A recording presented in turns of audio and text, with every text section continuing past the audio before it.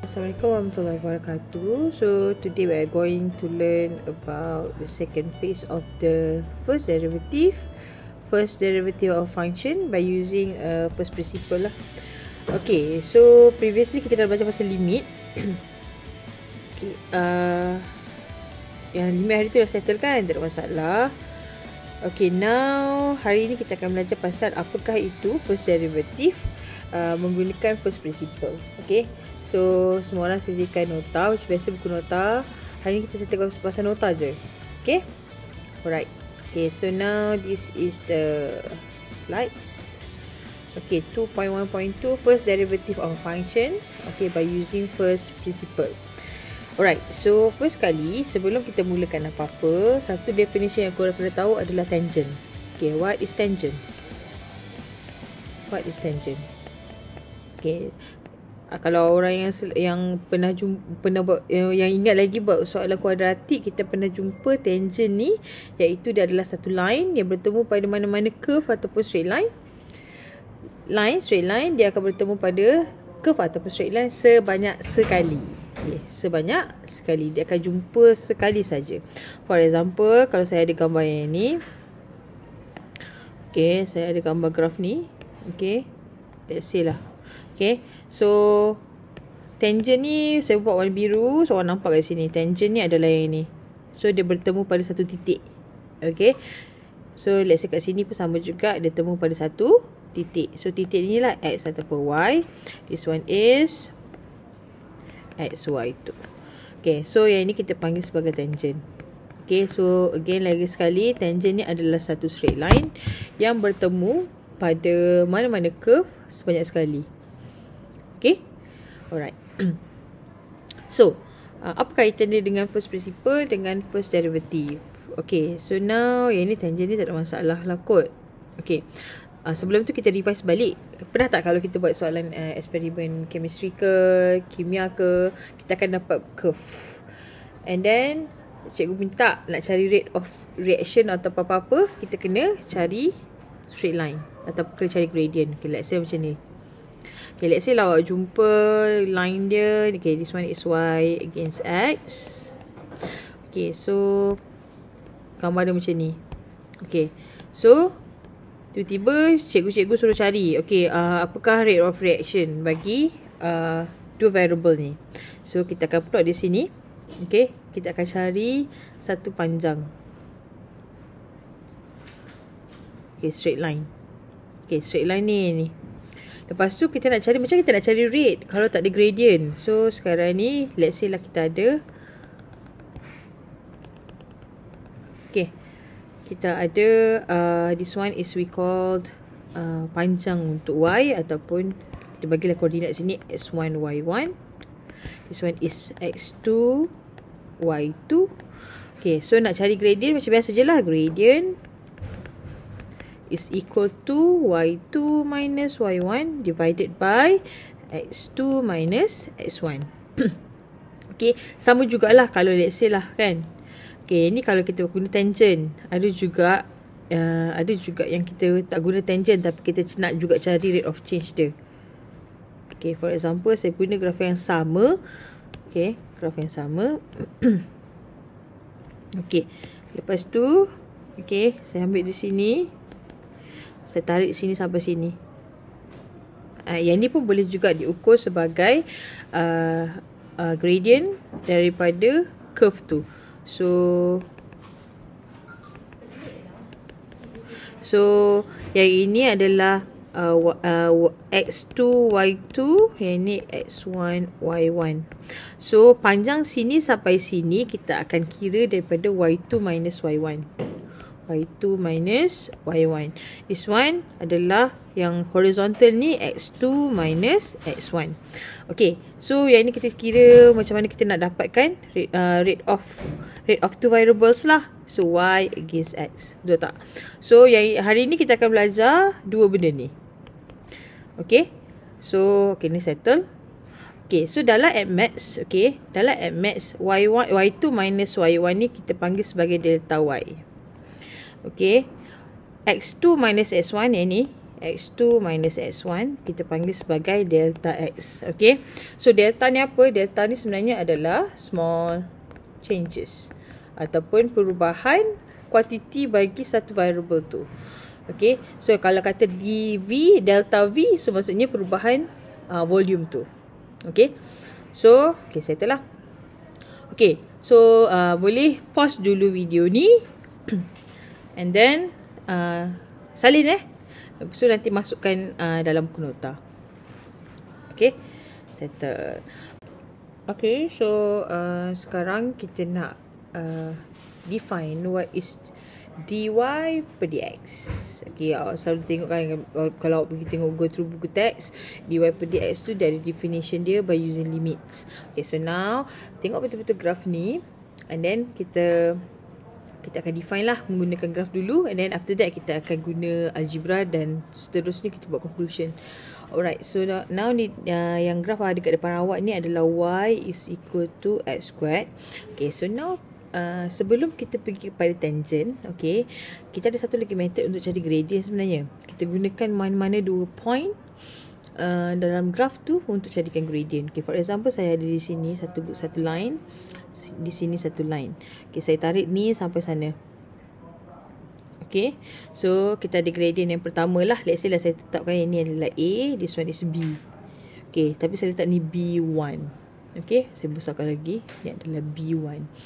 Okay, so bila saya tarik benda ni, okay, saya buat turun bawah sampai sini. So yang ni ke sini. Yang ini kalau let's say lah saya kata yang ini adalah X1, Y1. Yang ini atas ni semua adalah delta Y. Maksudnya dia adalah size antara perbezaan B sampai A tu untuk Y. Yang ini adalah delta X. Okay, delta X. Okay, so yang ni adalah perbezaan horizontal lah untuk melengkapkan dia sebagai triangle. So yang ini untuk yang ini maksudnya daripada sini sampai sini untuk B ni adalah X tambah delta X. Betul tak? X tambah dengan delta X, kita akan dapat koordinat untuk B. Okay, sama juga untuk Y. Okay, untuk Y kita ada Y tambah dengan delta Y. Y tambah dengan delta Y, kita akan dapat Y untuk sini. Okay, so this one is Y plus delta Y. Okay, now, okay, ni untuk satu lah. Okay, so now saya nak rapatkan lagi jarak antara A dengan B. So saya ambil A, saya ambil kat sini B2, B2. So saya tarik ni ke sana. Sorry, sekejap. Ni ke sana. Okay, so kita ambil. Okay, awak tengok kat sini, ni adalah delta Y. Okay, alright, so settle. Okay, so yang ni pun sama jugalah. Kat sini, yang belah sini pun akan jadi X tambah delta X. Y dia akan jadi Y tambah delta Y, tapi bagi saiz yang ini dan yang ini. So awak tengok kat sini, point dia makin lama makin kecil. Okay, saya tambah lagi satu point. Buat lagi. Ni sampai sini B3. Okay, ni tarik pergi sana. Okay, so saya tarik. So yang ini adalah delta Y. Tak nampak sekejap. Ini adalah delta Y, yang ini adalah delta X. So makin lama delta X dengan delta Y tu makin rapat. Okay, saya buat lagi satu supaya semua orang nampak. Okay, saya ambil lampaian lain pula, A ke B4. Ni ke sini. So delta Y dengan delta X dia makin lama makin kecil. So yang ni pun sama juga. Pada masa yang pada satu tahap awak akan nampak line tangent ni. Okay, line tangent ni, delta X dia tu makin lama makin ke kosong. Betul tak? Okay, saya ulang lagi sekali. Awak tengok kat sini, kalau kita comparekan A dengan B1, A dengan B1. Okey, ni adalah delta Y dia, ni adalah delta X dia. A dengan B2, ini adalah delta Y dia, ni adalah delta X dia. A dengan B3, yang ini adalah delta Y dia, ni adalah BX dia. Okey, makin lama makin kecil. Pada satu tahap, line of tangent di sini, kan? Line of tangent di sini, delta Y tu dia akan menjurus kepada kosong. So, dia tak ada perbezaan Y, dia tak ada perbezaan X. Okay, so by definition, okay, dalam dy per dx, okay, ini kita dah masuk definition dah. Dy per dx is equal to, okay, kenapa kita pakai limit? Sebab kita tak tahu size exactly. Kalau kita zoom point kat sini kan, ini sampai sini pun dia masih lagi ada delta x. So bila kita zoom banyak-banyak, so kita akan nampak delta x tu hanya menjurus kepada kosong lah. Kita tak nak kata exactly is 0 sebab kita tak nampak. So graf ni makin lama makin boleh zoom lagi. Okay, so delta x approaching to 0. Okay, alright. Okay, sini salin dulu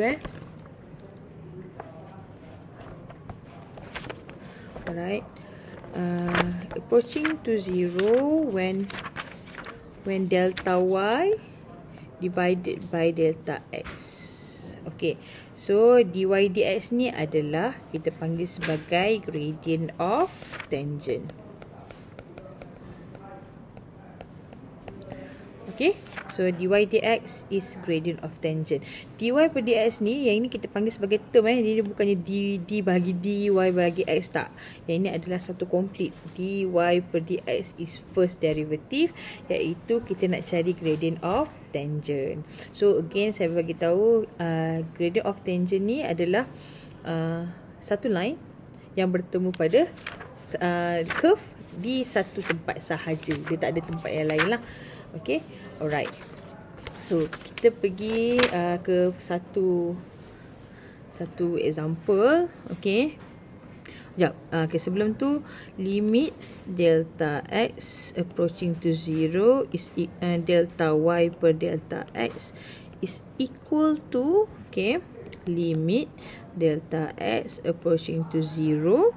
Okay, so now kat sini tadi kan kita buat sebenarnya delta y per delta x sebenarnya adalah gradient. So sebenarnya dia adalah y tambah delta y. Okay, yang ini minus dengan yang ini, minus dengan delta y minus dengan y. Y tambah delta y minus dengan y. Bahagi dengan koordinat yang ini, x tambah delta x minus x. Okay, so yang ini konsep yang sebenar untuk dy per dx, gradient of tangent. Okay, so ingat sampai bila nampak dy per dx tu adalah gradient of tangent. Okay, now kita pergi kepada contoh. Okay, okay, find dy per dx by using first principle. So first principle tu yang tadi tu lah, yang melibatkan delta y dengan delta x for each of the following function y is equal to 4x. Fx. So yang ini adalah A dia, kita buat A dulu. A y is equal to 4x. Okay, so sekarang ni kan tadi kan kita ada dua line. Let's say saya buat macam ni. So kita ada satu straight line. Kita kena ambil dua point. Satu point untuk A, satu point untuk B. Kita assume A ni adalah xy, B ni adalah x tambah delta x, y tambah delta y. So provided that yang ni adalah delta y, yang ni adalah delta x lah. Okay, so okay, so now sekarang kita nak cari dy per dx. Dy per dx by definition is limit delta x approaching to 0 for okay, for delta y bahagikan delta x. Okay, so okay, so sekarang ni kita cari dia punya gradient. So yang kita y2 ni, y2 minus y1, y plus delta y, okay, minus dengan y bahagi dengan, okay, x tambah delta x, okay, minus x.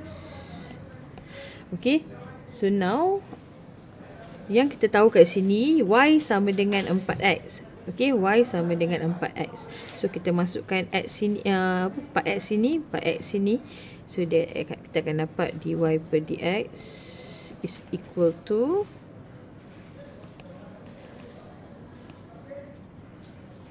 is equal to delta y bahagi dengan delta x. So kita sambung sikit konsep untuk first principle. So kalau kat sini awak nampak ni yang graf yang tadi kita buat lah. Pada masa yang sama, kita define balik limits. So limit delta x approaching to 0, delta y over delta x sama dengan so delta x, delta y dengan delta x ni sebenarnya dia adalah y yang baru tu fx tambah delta x minus fx. Maksudnya yang ini adalah y yang kita masukkan x tambah delta x lah. Y bagi x tambah delta x tolak dengan fx, divided by delta x. So yang ini adalah definition bagi limit delta x approaching to 0. So yang ini for dy dx. So yang ini adalah definition bagi dy per dx. dy per dx. So kalau kita nak cari first principle, apa-apa mesti kena define dulu yang inilah. Define dulu yang x tambah masukkan x tambah delta x dalam equation y, tolak dengan fx equation yang asal, bahagi dengan delta x, baru kita masukkan kosong, itulah dia dy per dx. So kalau kita nak clear lagi, kita tengok example lah. Alright.